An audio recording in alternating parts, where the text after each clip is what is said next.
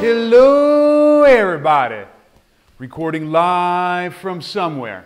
This is Zach Couples with episode number 78 of the Movement Debrief. And tonight, folks, there will be no spoon. We're going to talk about ankle pinching. Ow! What happens when you got a little pinch after you get an ankle sprain, or you get a little pinchy pinch when you go down into a squat? Stay tuned. We're going to talk about ribs or spine. Which one do you want to go after first? Which is the highest priority if your goal is movement variability? Hashtag oil the CNS. What you going to do about it?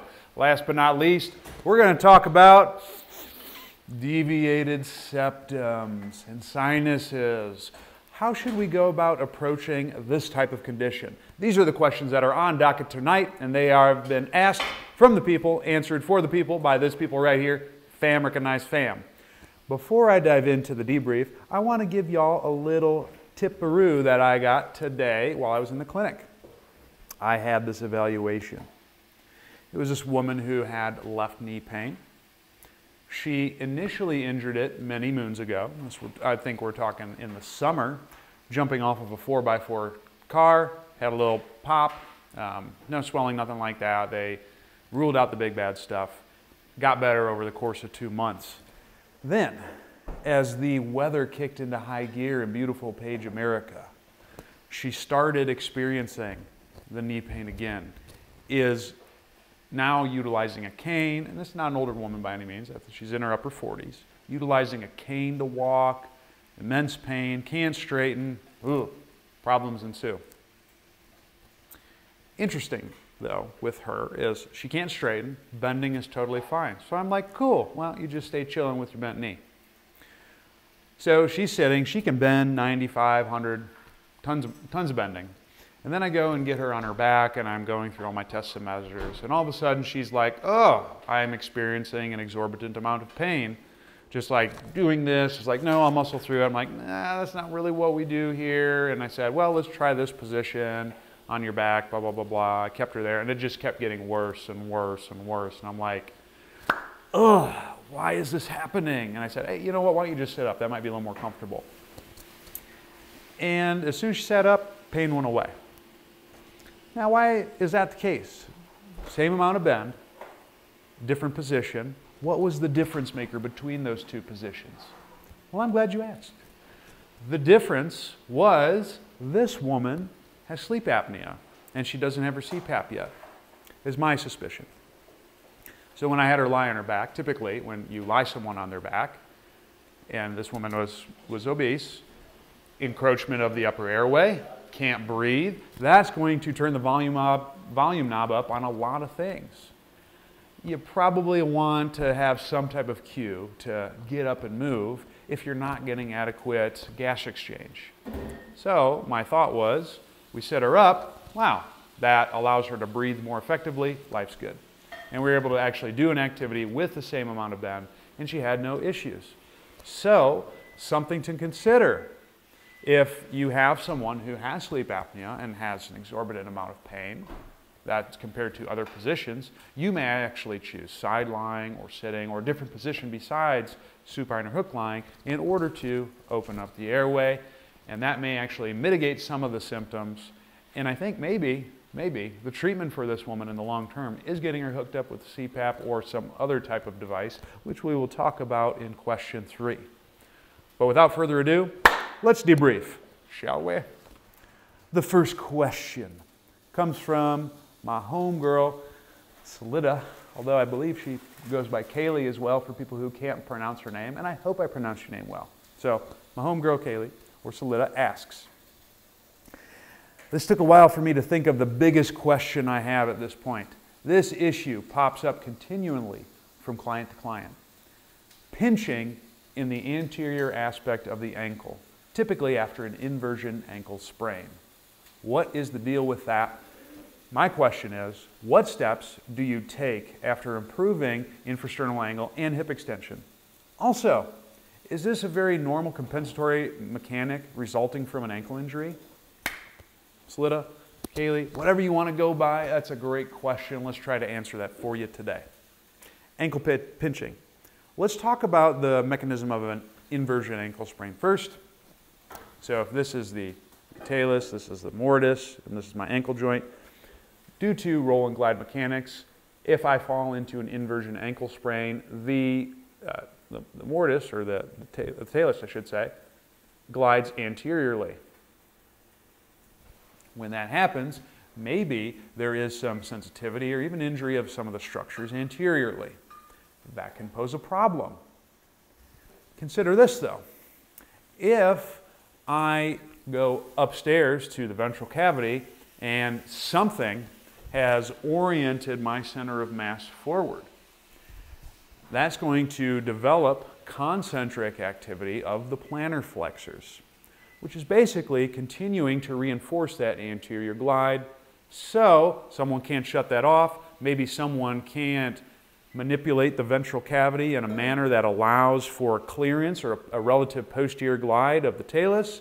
You'd go down into a squat, you go down to do some activity, ow, pinch in the front. No bueno. What do you do for this? I'm glad you asked. The fix, believe it or not, is still ventral cavity management first and foremost. You want to make sure you can get the thoracic diaphragm and the pelvic floor stacked atop one another. Because if you can shift your weight back, what that can do is that might actually reduce concentric orientation of the plantar flexors. That could reduce the amount of anterior gliding that's occurring at the ankle joint. Give you a little bit of space, boom, get you to squat. Especially considering most people, when they squat, cannot get the sacrum to counternutate as they drop down into position. So when that happens, and I have someone who's stuck in an anterior orientation, they may, instead of squatting straight down, hinge backwards. This, if I'm trying to squat, well, I'm going to have a hit end range sooner at the ankle because I can't overcome the concentric activity that's happening at the plantar flexors.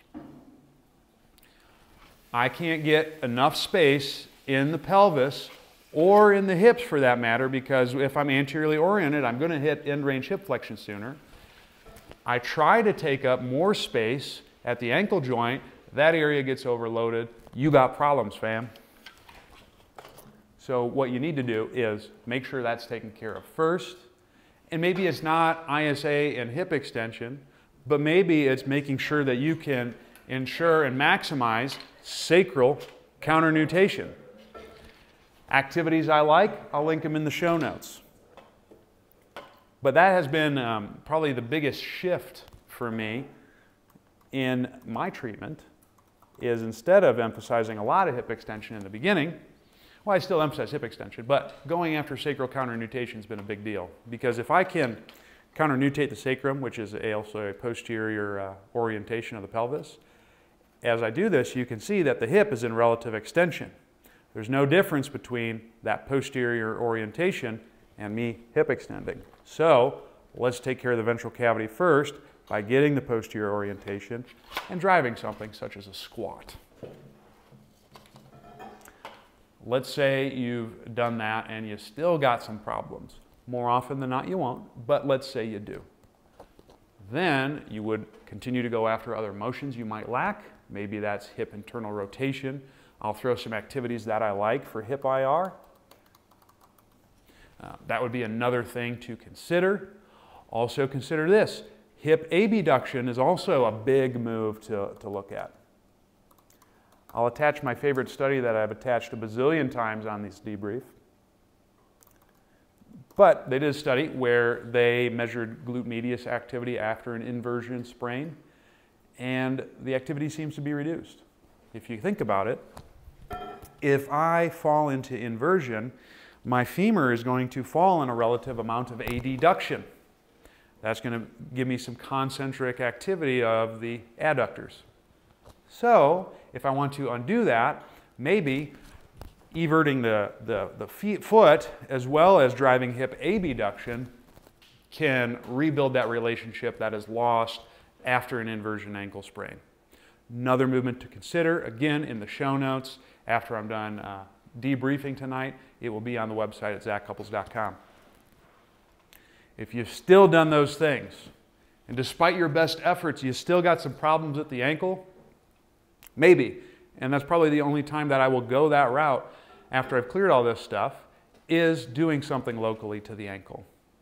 If you have manual therapy background, doing some type of manipulation works great, like an ankle distraction, doing posterior glides, not just of the talus, but also of the distal tib fib. All of this stuff seems to be incredibly impactful. Those are some of the big things that I like. I did a whole post way back when on treating ankle sprains. And while I would say this is probably the most up-to-date thought process right here, a lot of the local treatments that I would employ are in that post. I'll link it in the show notes. You can also consider doing band traction. That will be in the show notes as well in that post. And that's just giving yourself a little bit of traction, performing movements in all directions. And a lot of times just going through that step-by-step process of managing the ventral cavity, clearing out the hips, and then going to the ankle ought to take care of pinching in most cases. If you have someone who has maybe had several ankle sprains and they've had some type of adaptation occur locally at the ankle, I had a hooper that I was working with on the Grizzlies who had that. He had an ankle surgery. I think he had a bone removed. And he couldn't get hardly any dorsiflexion. Maybe for someone like that, when you're trying to do some of your activities, your best bet may be to give them a little bit of a heel lift. So that way they don't have to go into extreme dorsiflexion to perform a lot of activities. Think about what your goal is. If your goal is to load the lower body, why not just elevate the heel and have them squat and hinge and do all of those things with that positioning?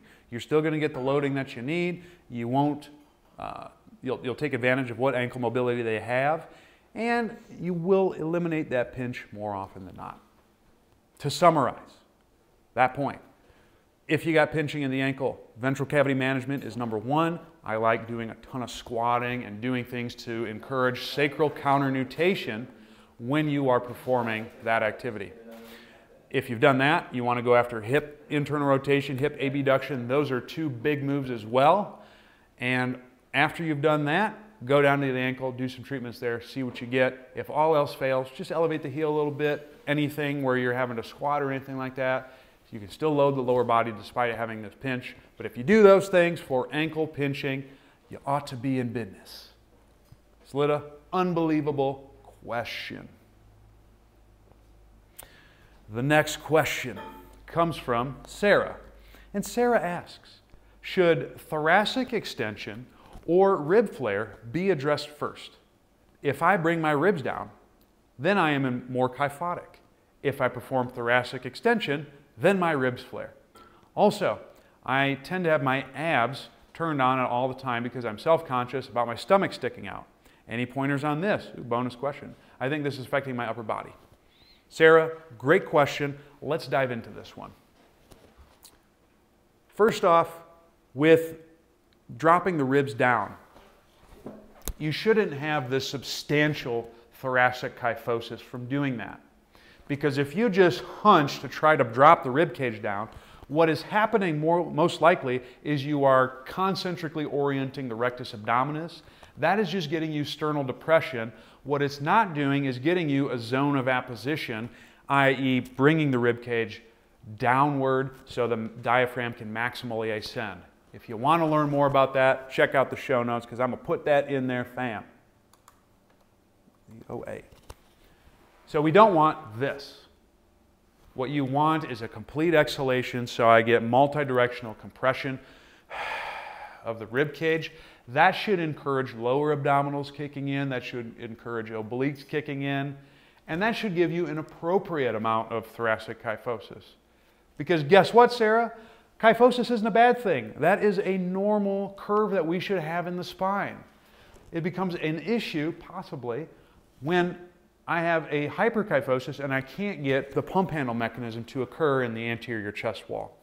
If you don't know about pump handle, for crying out loud, check out the show notes. These might be the best show notes in the game, fam. I'm telling you, got a lot. Now, I want, therefore, getting the zone of apposition and getting the ribs first is the prime thing that we want.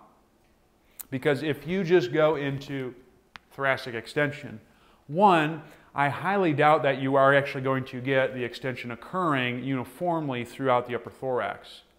If you don't have that anchor of the zone of apposition, you're probably going to hinge somewhere either in the upper lumbar spine or the lower thoracic area to try to get you in that position. No bueno. Because really what I'm trying to teach when I'm trying to either get thoracic extension or thoracic flexion is being able to move air in and out of the posterior thorax. With increase in kyphosis, that is associated with inhalation. When I exhale, the thoracic kyphosis ought to reduce to a degree. If you don't have that rib cage set up in place, you're not going to drive air effectively in and out of the posterior thorax. So you're either going to be too hunchy or you're going to be too flat. And for Big Z, neither of those are sexy. Rib cage first. If you are going to drive thoracic extension, you want to make sure that that's anchored. And what I've found best, if thoracic extension is your goal, when would it be your goal? Really the only time I go after that is if I'm really trying to drive terminal pump handle. It's the only time I really think about driving thoracic extension. And a move I like is exhaling, raising the arms up overhead, breathing in that position, or even doing a little bit of a backwards bend while in that position. That will actually maximize anterior chest wall expansion. But you have to have pretty much everything taken care of first before you even consider that. I want to make sure that someone can keep the rib cage dropped, someone is able to tuck the hips, maybe get a decent squat. Those are some of the things I'm looking for before I even consider driving that. And really, there's only one person who I have been driving that with, and that's myself, because I've done a lot of those other things, and I still am having a hard time going overhead.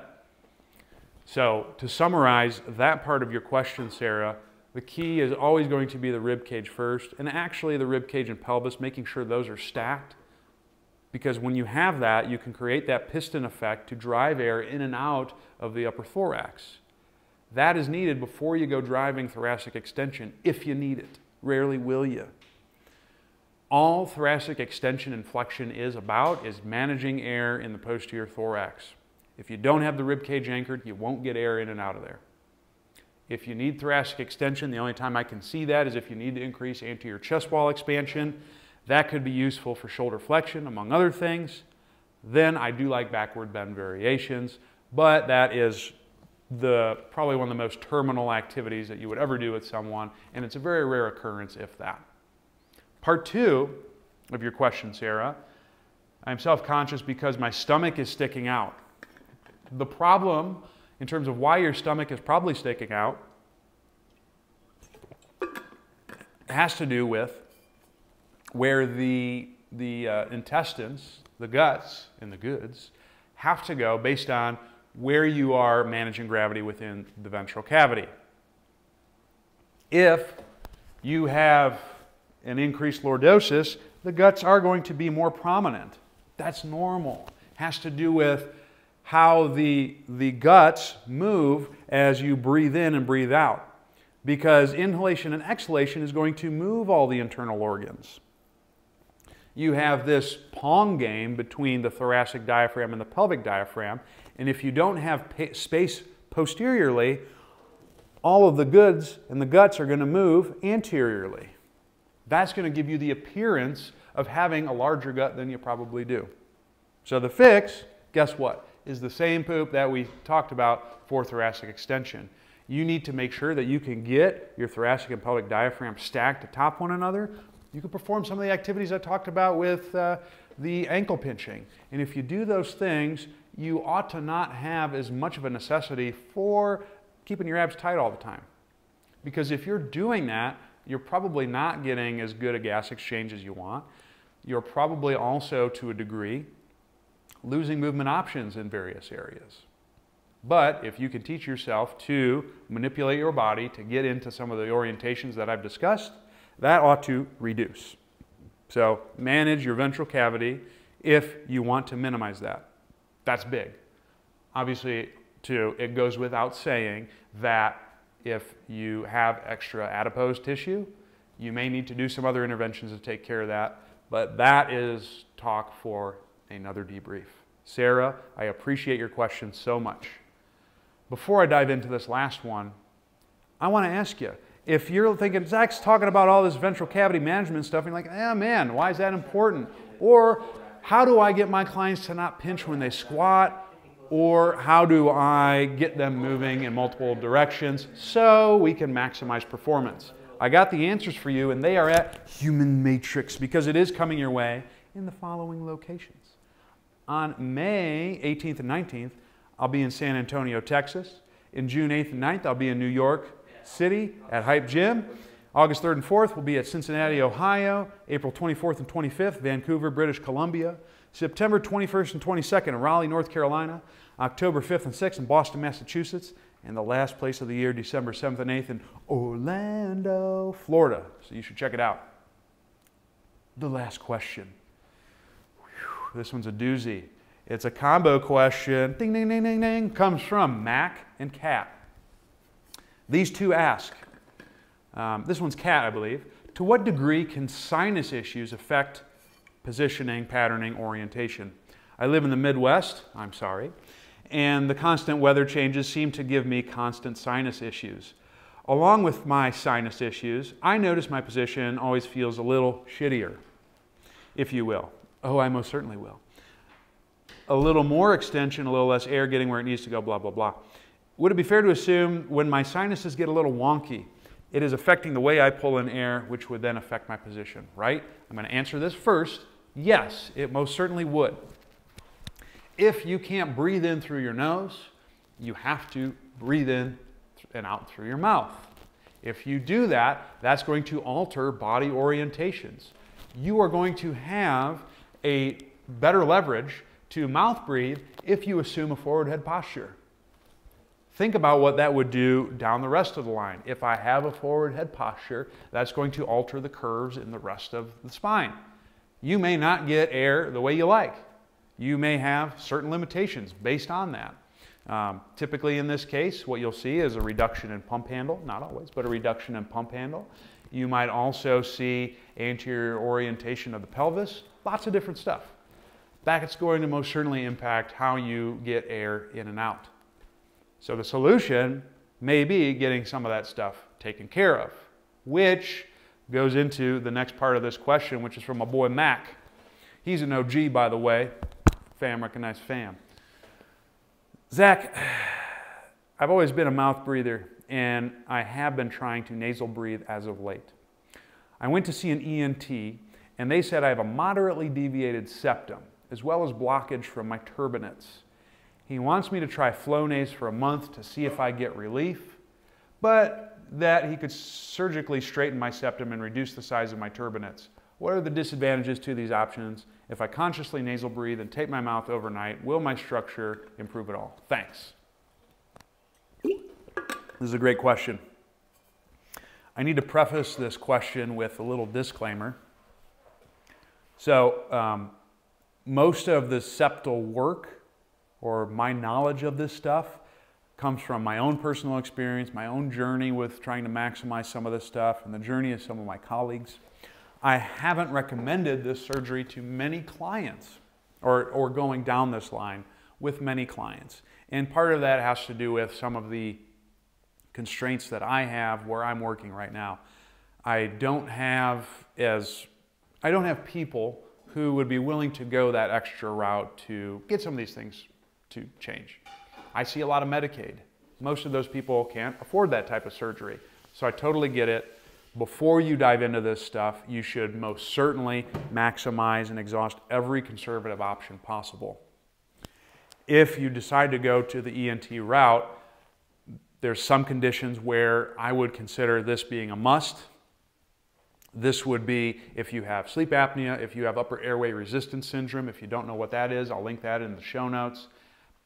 Poor sleep quality, or you have bad allergies, upper airway resistance. History of stroke, think anything that where if you're not getting adequate gas exchange, which is just about everything, this might be something to go to. But think of the big things that would kill you. And like, those are the things that come to mind. Sleep apnea, you can't breathe through your nose, you're not sleeping well, maybe that leads to a stroke. Yeah, we need to talk this route. with that in mind, I think that the conservative route that Mac is going is your first line of defense, and you most certainly want to do that. I've known a lot of colleagues who will tape their mouth shut, and they'll get quite a bit of success and symptom relief from doing that. But there's some people, and I have a friend right now who I'm thinking of, please listening in, who tapes his mouth shut and he just rips through the tape and breathes in and out through his nose. The only way you're really going to know if you have success with an intervention such as that is tracking sleep. I like the Aura Ring. If you don't know what that is, I'll link that in the show notes. Sleep study is also something to consider. I would probably do a couple because the first time you do it, you're probably not, it's just such a contrived environment that you're in, even if you do the home ones, that you probably want multiple rounds to get a legitimate finding on these sleep studies. My buddy Joe Cicinelli, who I'll link in the show notes, and he's way more well-versed in this than I am, he likes the watch pat. I'll link that in the show notes as well. That's supposed to be a pretty good home sleep study. If you do that and you try Flonase, you try some treatments to take care of your allergies, they gave me some type of hormesis-based treatment where I would, when I was living in Arizona, they gave me just a few droplets and I would have to take these over and over and over again until I got used to developed immunity to the allergens I was being exposed to. Those would definitely be the first lines of defense after doing some of the stuff that you've already tried, Max. So I think you are totally appropriate at doing that because surgery has risks. Yeah, I've gotten a lot of stuff done. I've gotten my wisdom teeth out. I've gotten my nose cleaned out, my roto-rooted as they call it. I've gotten, obviously, my tongue, the frenuloplasty. I've done all these things, but those are also risky things. You can die from a surgery. So if you don't want to go too far down this rabbit hole and you can get most of the benefits with more conservative measures, I strongly encourage you to do that. I'm just crazy. But also, too, I want to do this stuff because in case I ever recommend these treatments to someone, I want to make sure that I have gone through it myself and done due diligence so I can make the best recommendations possible. If we're talking about surgeries, this is a tough one because I think you need to have some type of trained professional, and I'm not even talking a PT, I'm talking an ENT, a dentist, someone who really hones into upper airway to let you know where you need to start first. Because I know people, I'm lucky, when I got my septum deviation fixed and I got the turbinates reduced, which if you do the surgery, you want the reduction, you don't want the turbinates taken out. There's a thing called empty nose syndrome where your symptoms will come back because of the anatomical changes. You don't want that. Please try to go for a reduction if you have to go get that surgery. I'll link the empty nose syndrome in the show notes as well. It's pretty nasty. Or it's empty nasal, one of those two. But I do know some colleagues who get this done and it doesn't work. Or it works for a little while and then it starts to come back. Well, why would that be if you have altered the anatomy in a favorable manner in the nose and then all of a sudden you're not breathing as clearly as you should? And even to me, to a degree, I don't have the clarity that I once did, but it still keeps and bounds better. The problem is because there are other potential influences of the upper airway that could create an obstruction or a restriction. You can't just look at the nose. You have to look at your facial development. Do you have a mid-face deficiency where I have a reduction of bone growth in the mid-face? There's surgeries you can get for that. A little extreme, but there's pretty good evidence for it if you have obstructive sleep apnea. I'll link one of my favorite meta-analyses in the show notes for surgery. There's tons of different appliances you can get to advance the maxilla and the mandible forward. All of that increases space in the airway. There's also the surgery that I got, which is the frenuloplasty. I had a tongue tie, got that taken care of. My sleep has drastically improved since I've done that. Not perfect yet, but it's gotten way better. Think about this. If you can't place your tongue on the roof of your mouth because of a restriction of the frenulum, well, it doesn't matter if you got the prettiest midface in the world and you got the cleanest turbinates in the game, you're still going to mouth breathe because you can't create that sealant on your own.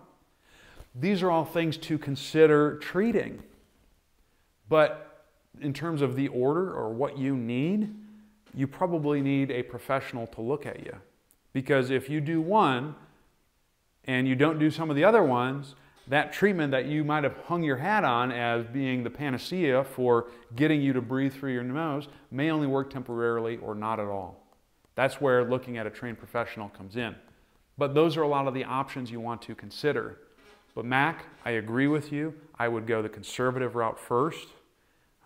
Especially, I haven't looked at the side effects of long-term Flonase use, but it would be something I would consider checking into. And if you can get by with just taping your mouth shut, I know some people who do that and they do pretty well. Also, the Breathe Right strips work pretty well also. But I would do that first. I would also maximize a lot of the stuff that I do in terms of improving movement options. All of this stuff is airway. You can impact the upper airway by altering neck orientation. Maybe that's enough, but you don't know unless you've gone through all of those steps. Because while I think doing a lot of the upper airway stuff is incredibly powerful and impactful, you probably don't get the success that you would if you haven't done lower airway-based activities along with it, unless we're just talking about pure anatomy in order to help you sleep or to improve the airway. I would take care of that first. If you've taken care of that and you're still having some issues, and the big issues I would say is you still have continual allergies, you're still mouth breathing, you're not sleeping well, then maybe you want to go a little bit more drastic route.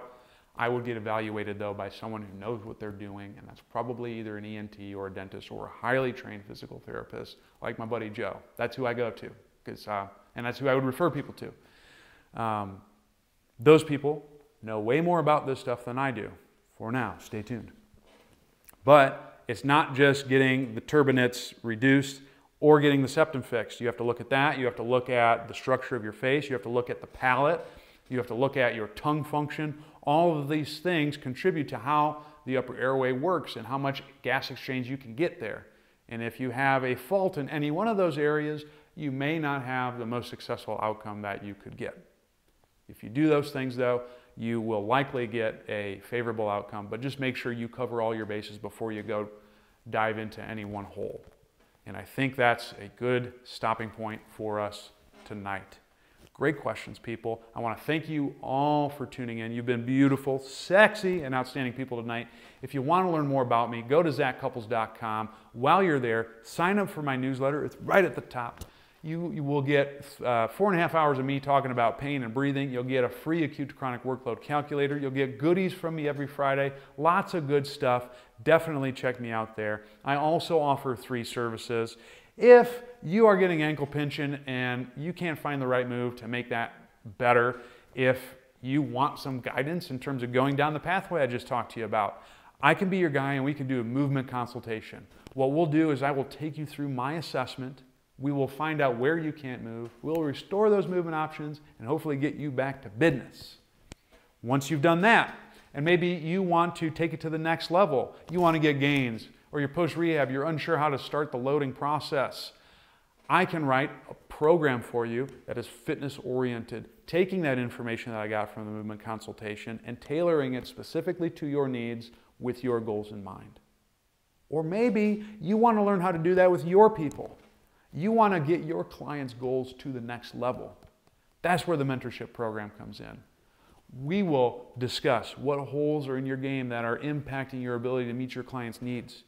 We will have that struggle and working together trying to get you there. I'll take you through coaching some of this stuff. Whatever it is we need to help you reach your goals, I can be your guy.